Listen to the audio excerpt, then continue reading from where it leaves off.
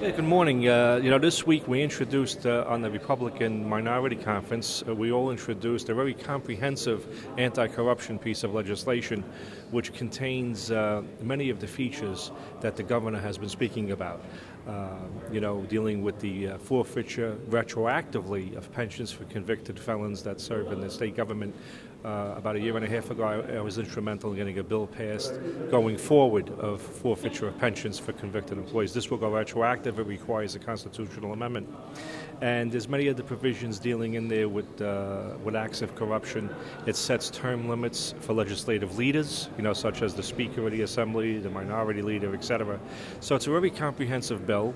We're hoping that we get the support of the governor for the bill, and the Speaker of the Assembly sees his way clear to let this bill come to the floor for a vote, because it addresses the issues they themselves have raised, but yet they haven't introduced their own piece of legislation to deal with these matters. So we've been out in the forefront with it, and we hope it moves forward and it gets passage.